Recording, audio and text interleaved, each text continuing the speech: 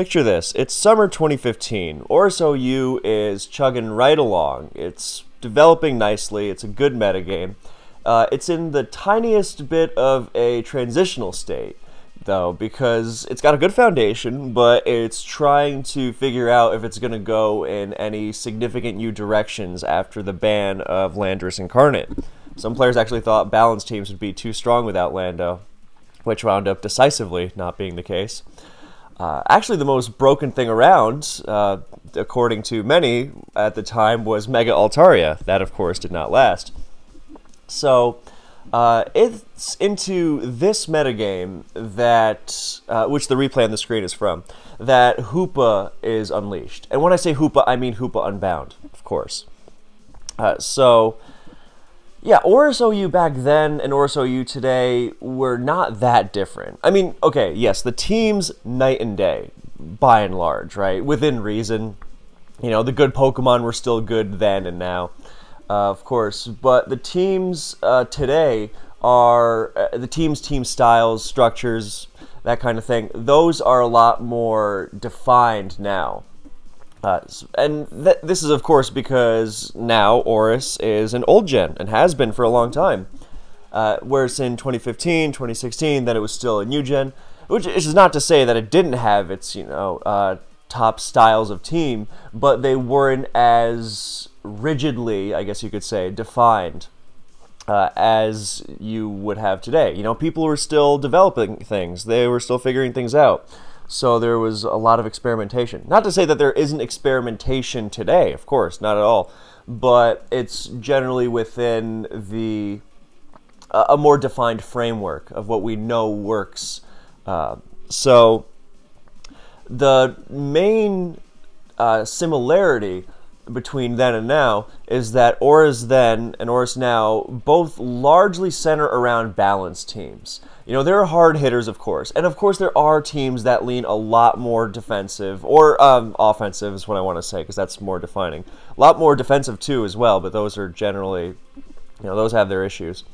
But yeah, generally more offensive is also what you think about when you think ORAS. You think balance, and then you think, oh, but there are also the more aggressive versions of that, the really offensive teams. But generally you have balance, because even with your hard hitters, then you need to be able to switch around things, at least somewhat, right? Like, nobody's talking about hard countering everything in the game. You know, that is very much not possible. But just being able to switch around things in order to get your own offense going. You know, it's what makes ORAS such a pleasant, balanced metagame. So, it's with this in mind, we now look at Hoopa. So, Hoopa is unleashed, and it's easy to be, you know, a little impressed / overwhelmed by its offensive potential, even by the heavily power creep saturated standards of Gen 6 OU. I mean, those attacking stats are really nuts. It's got 2 amazing stabs, and you know, all the coverage it could want. You know, you think, oh well, Clefable can take it on from full health, and you know, it gunk shots you, for example. It's got, you know, it even has knockoff. Good lord, this is it had knockoff even back then. It's crazy. You know, Hyperspace Fury going through Protect is nuts. You know, it's so threatening you don't even need to use Nasty Plot on it. You know, it can do pretty much anything. You know, people were throwing around all sorts of sets. You know, not specs actually, not at first. Band, Life Orb, Mixed, or Scarf sometimes even. You know, I remember CL was using Itemless, so with Magician, it could steal attacks, or steal items when it attacked the opponent, which is actually hilarious. Like, you Dark Pulse into a Clefable, oh, I got its lefties. So, things like that. You could do a lot of things. But here's the problem. You know, I just mentioned that kind of balanced structure that was reigning over ORAS at the time, and, you know, just kind of generally does. Well, that kind of balanced structure does not really lend itself to a Pokemon like Hoopa, because it really doesn't have much in the way of defensive utility. Physically, it's so frail. It's so frail physically that it functionally is weak to Pursuit. You know, even though it's neutral to it, it just takes so much damage from it. You know, it's also, that quadruple U-turn weakness is also really, really bad when, you know, Scarf Lando and Salvest Torn Therian are absolutely everywhere. You know, those are the faster U-turns, of course. And you know, you've got all sorts of strong physical moves, you know, running in every direction in general. Now, its special defense is great. You know, it's good enough to take a Moonblast from Clef, which is important. But its HP stat just isn't good enough. You know, it doesn't have enough really useful resist. Not to mention, it doesn't really want to be taking special hits in general. It wants to be dishing them out. So, the most Hoopa was going to do for you defensively was if you figure out how to pivot it into, like, Alakazam somehow, then that's pretty much as good as it's going to get. And even that's not super reliable because, you know, it Shadow Balls and Focus Blast and you're taking a lot. But, you know, it's better than nothing, for sure. But yeah, like even something like in this replay, you say, oh, well, what about, you know, Nidoking, which is on Reiku's team here? Yeah, Nidoking actually has defensive utility. You know, it's got, it resists the most common Clefable moveset at the time. Calm Mind, T-Wave, Moonblast, Soft Whale. Freest Nidoking switch ever. You know, because you think, well, why not just get Hoopa in with switch moves like you do with that, or like Crawdaunt, for example. Well, even Crawdaunt has more defensive utility because of Aqua Jet checking things like Volcarona. But yeah, I mean, fair enough. But then there was the other issue, quote unquote, which was that, yeah, Hoopa has a lot of power, a lot of really strong moves, but it's tough to figure out just what set of moves to go with.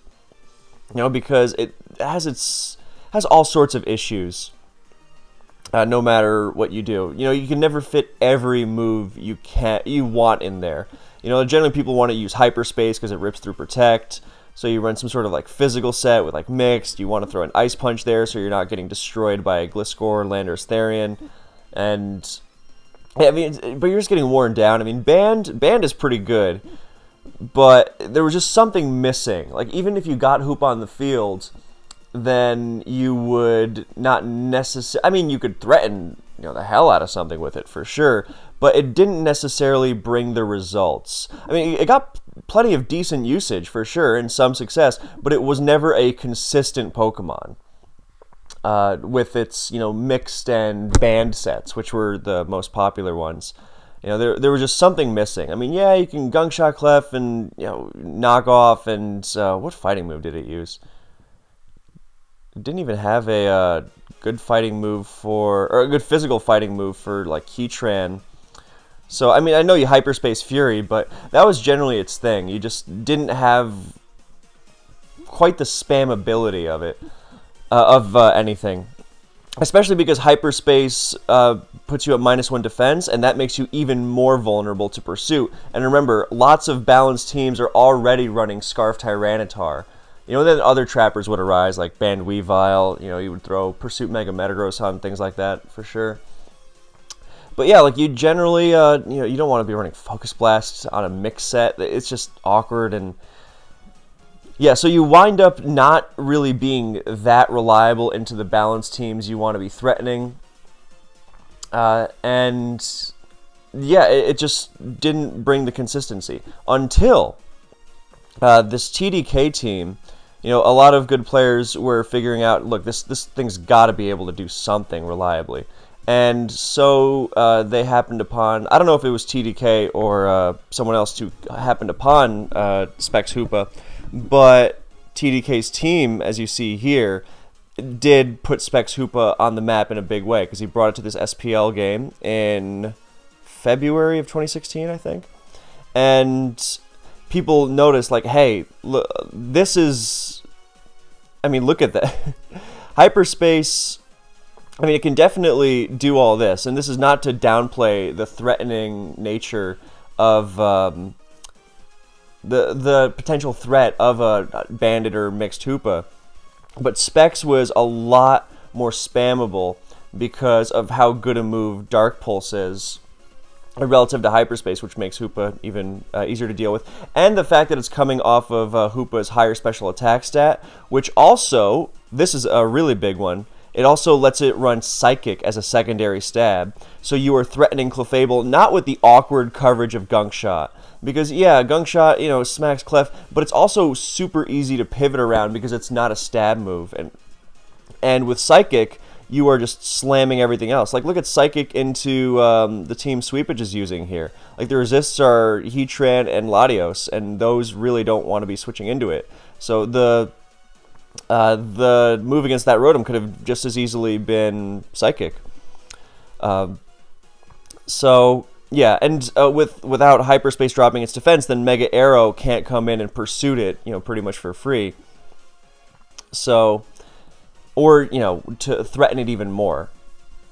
So that's another big thing. And of course, Focus Blast is a much better move on a spec set, because you have the max special attack investment off of Hoopa. Again, Hoopa has a much higher special attack stat. It's the same as Kyurem Black's attack, so you want to be using that. And with the power of specs, you're really making the most of using it as a coverage move. And you can even run Trick. But here's a really good thing, though, that you can run 2 Psychic moves. You can run Psychic and Psyshock. Psychic, of course, that's the one that blows everything away. But what happens when Clefable has a bunch of Calm Minds? Oh, wait, you don't care, because Hoopa Unbound will just Psyshock it. And with much more reliability, and not getting worn down by its own Life Orb, like you would with a mix set, you know, trying to Gunk Shot. So, yeah, this game was a big one, because after this battle, people realized, oh, both Specs Hoopa are really good, and the team structure that TDK is using is really good. It became really popular. I remember, like, even just a week after an SPL, at least one other person was using it. And, yeah, see, here's why Clefable is good. Calm Mind Heatran stuff. And... oh, the EQ Latios, there it goes. Yeah, look at the... yeah, so Hoopa is still really... it's not going to suddenly have all its issues fixed by specs, but the general idea was, oh, Hoopa had all these issues, and it wasn't consistent, and now with specs, it's really consistent, and to the point where it's arguably too much for the tier. You know, people obviously threw around the idea of ban Hoopa right from the beginning, you know, like with such a powerful Pokemon, and people like to be, you know, ban happy and such. But, yeah, that never really came to anything serious until after, you know, TDK's started the ball rolling with specs. And here he is the next week using another balanced team with, I think it's very similar, another balanced team with Specs Hoopa. And the basic idea was, look, before the reason nobody really thought of Hoopa before Specs was because it was never going to consistently beat you more than any other wall breaker, like let's say Kyurem Black, just because its moves are so pivotable. If it's relying on things like Gunk Shot for Clef, it's really easy to just dance around it like you would any other threat. Look, there's Specs Focus Blast, which is a much easier click when you're spexed and fully invested and not being worn down by Life Orb for a move that might be pivoted into easily. That's really big, especially because here's what I'm getting at. You can pivot around it very reliably, or more reliably if it's banned or spec or Life Orb. You know, banned, you don't want to be locking into Zen Head, but it just doesn't have the same punch. And so it's stronger, its moves are better clicks, and it's less worn down. That was the reason why it wasn't such a big deal beforehand, because the basic idea being you don't really have to go out of your way to deal with Hoopa. You're just naturally going to check it, because it's not very fast by ORAS standards. You know, it'll outspeed walls, but, you know, so will, you know, any offensive Pokemon. You know, against other offensive Pokemon, yeah, not really. It's not that fast. It doesn't have the bulker resistances to really do much in that regard. You know, and you'll pivot around its attacks and just deal with it by having a good team that deals with wall breakers in general. So you didn't really have to, so you could focus on wearing it down, you know, rocks and spikes, you know, its own Life Orb. And with specs, suddenly, or, you know, just even balance teams with just rocks, you could feasibly do it if you had enough offense. But with specs, it's a lot more of a killer. It's going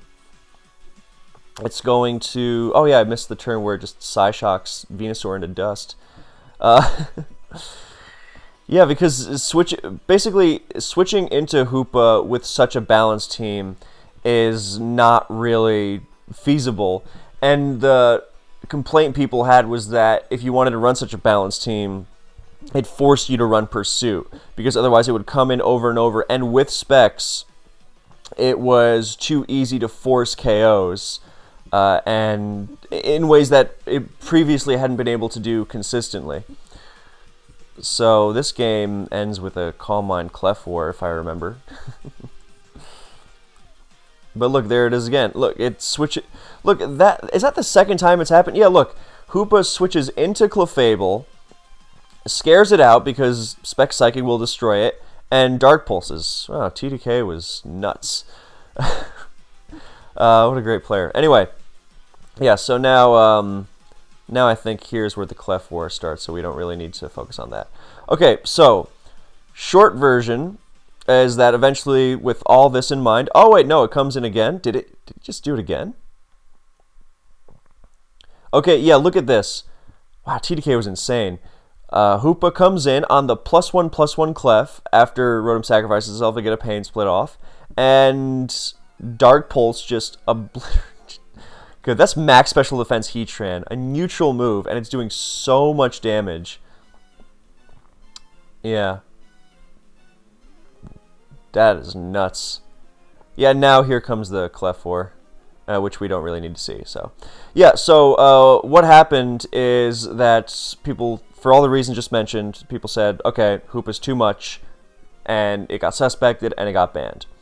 So, now I want to, just a quick aside, if you're ever wondering, like, hey, how did Specs Hydreigon get its start in ORAS OU? Because people at first are like, why use Hydreigon? You know, it's so vulnerable to fairy types. And the basic idea, I believe it was Obi who made the team that Star is using in this game, which is what put Specs Hydreigon on the map, was basically Hoopa showed just how scary Specs Dark Pulse was.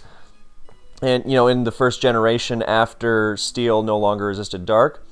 And basically said, hey, well, Hoopa's gone, but Hydreigon seems pretty good. You know, it's not as strong, of course, but it's still Hydreigon. It's still really powerful. It's got a great secondary stab, just like Hoopa does. It's got, you know, it's got better speed for sure. It's not vulnerable to Pursuit. In fact, it resists Pursuit. You know, immune to spikes. And yeah, so the existence of Specs Hydreigon pretty much comes from Hoopa getting banned and Obi trying to replicate it. You know, I love this game. It's just Hydreigon coming in over and over and Dark Pulsing the lights out of everything. Yeah, so with this in mind, I still don't... even at the time Specs Hoopa was banned, I was one of the few expressing reservation about it. And I was not alone. You know, a lot of the top players like, oh yeah, Hoopa's axed, gotta go. But I was like, I think, first of all, I think there were bigger issues in the tier than Hoopa. But even you know, not accounting for them, I just thought, like, Hoopa is not that different from any other balance breaker. Because, first of all, you want to run Pursuit on a lot of balanced teams anyway. You know, all sorts of things become insane. Like, something as simple as a Life Orb Gengar becomes really, really nuts for a lot of balance as soon as you don't have that fast Pursuit. So, that's just, you know, one silly example off the top of my head. But if there wasn't, you know, a lot of Pursuit flying around, then Life Orb Gengar would be a lot scarier. I mean, Shadow Ball, Sludge Wave, you know, with Focus Blast, yeah, it's terrifying for a lot. You know, it's even got Icy Wind for things like not just Gliscor, but also Assault's Torrent T coming in. So, which also, you know, helps against Scarf T-Tar, but that's another discussion. So, the basic idea was, look, Hoopa does destroy balance stuff. Yes, Pursuit, Force, all that stuff, but Pursuit is more or less going to be quote-unquote forced, because I don't think it is, on balanced teams in general. Because Pursuit, if it's not Pursuit, then it's just got to be some other method of playing really aggressively so you don't get overrun by big threats, right? Like, you know, half the stuff that CB Weavile pursuits isn't Dark Week either. Like Nidoking, Mega Charizard Y. You know, Mega Medicham likes to run Bullet Punch in large part so it doesn't get pursued by Weavile. Mega Metagross, You know, Scarf T-Tar was a lot of balanced teams' fail-safe against Scarf Metagross. You know, so that kind of dynamic is going to be there anyway.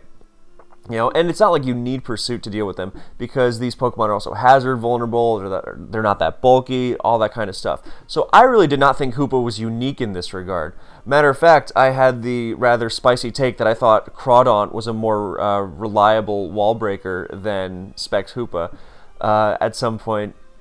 Or maybe not a more reliable wall breaker. It's pretty similar because it's absolutely insane power-wise. But it's also a better Pokemon in general because of its strong Aqua Jet. And that brings me to this replay from Modern ORAS. I've got 2 replays from Modern ORAS from the most recent Smogon Premier League. And they show what the general metagame is like quite well. Right? So in this game between McMegan and John Filch, then we've got 2 balance teams. These teams could have been used in 2015, 2016. Right, and they've got their offensive pokes, they've got their defensive pokes. It's, you know, hazard heavy, mix of both, right? And in this other game, then we've got PJ using the screaming hyper offense team, and Raisin's got this balanced team, just balanced offense, whatever you want to call it. It's got a mix of hard hitters and bulk and speed. It's even got a Weavile. These teams are representative of ORAS, by and large, right? And you've got some bulkier teams as well. Like, I know John Filch was using, like, Chansey kind of bulky offense sort of stuff. But, you know, even those teams, they work because of offense.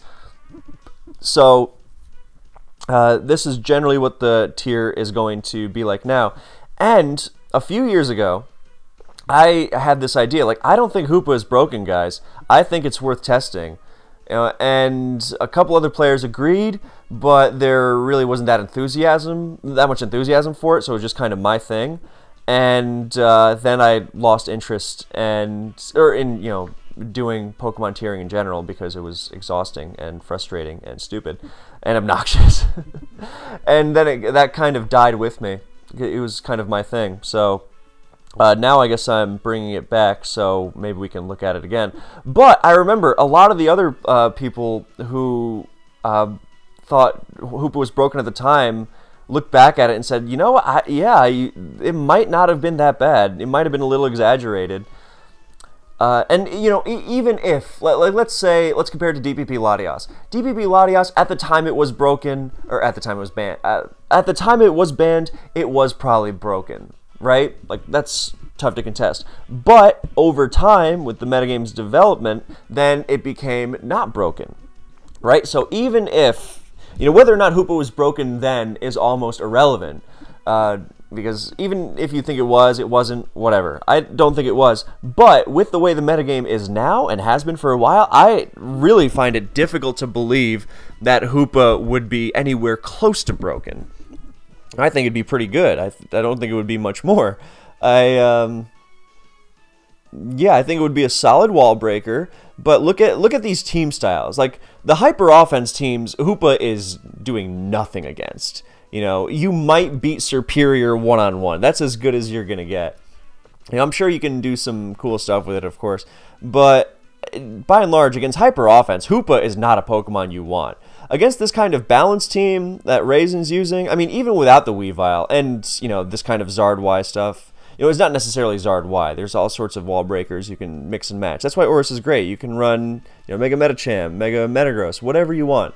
But, you know, these kinds of Zard-Y, or Zard-X even, they tend to run Weavile or T-Tar, so that pursuit is going to be there. And even, you know, yeah, it's got Slowbro, and yeah, it's going to be annoying to switch into, but it's also not going to come in for free. You know, it's not going to come in for free and mess you up any more than something like Nidoking might with the power of switch moves. That's why, you know, Nidoking and Crawdaunt are its most comparable pokes, because that they function the same way.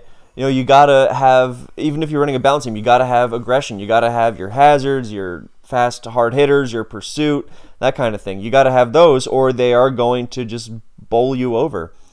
There's another great replay from World Cup 2015 where Nidoking does that exact thing. I should have pulled that one up, but it slipped my mind until now. I forget it was I forget who it was between. I might have shown on the channel before, but Yeah, the basic idea being that Nidoking just comes in over and over on Clef and just destroys something every time. Now, a team like this, like two teams like this, I mean, John Filch's team is definitely better equipped because it's got the Mega Metagross offense, you know, and yeah, Hoopa is on the threatening side for sure, but so is Crawdon. I mean, where's the Crawdon counter on this team either? Or Nidoking, same exact thing.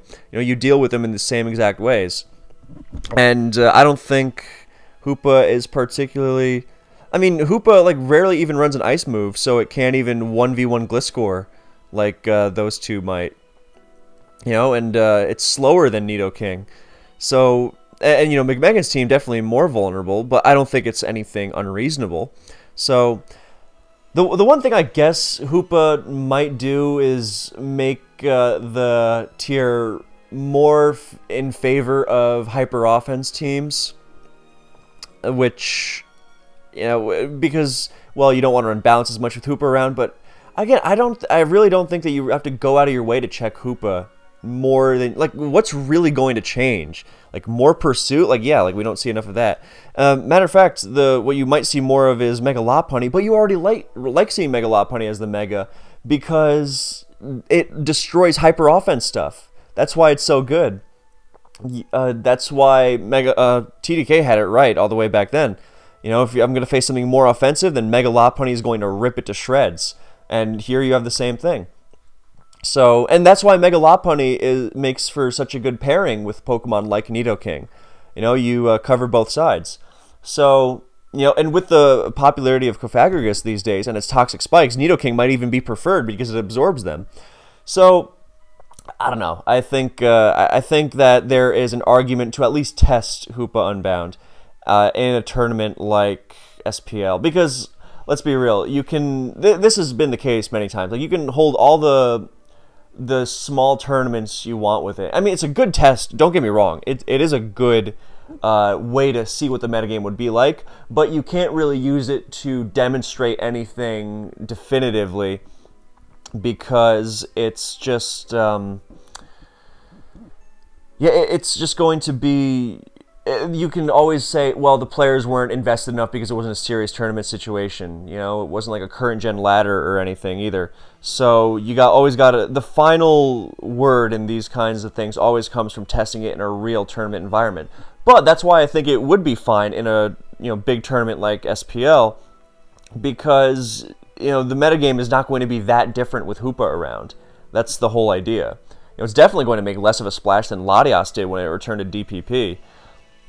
And I think that was more than fine. So, yeah, I think Hoopa would be good to have in ORAS, and I would like to see it back. I don't think it should have been banned in the first place, of course, but now I think it would be a welcome addition because it wouldn't be broken, and yeah, that's pretty much it. Oh yeah, this game is brutal to watch. Yeah, so. Yeah, anyway, Hoopa would have been nice to see in this game. Anyway, that's all I wanted to say. Thank you for watching. I hope you enjoyed, and I hope maybe we see Hoopa back in ORAS someday. Unbound, of course. Base Hoopa is actually pretty cool. Anyway, I'll see you in the next one.